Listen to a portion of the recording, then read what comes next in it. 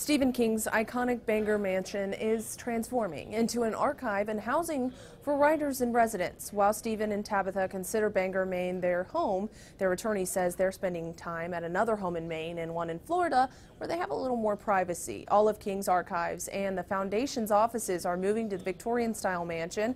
Scholars and others could request to see the materials, which would be available by appointment. The guest house will be available for 5 writers in residence.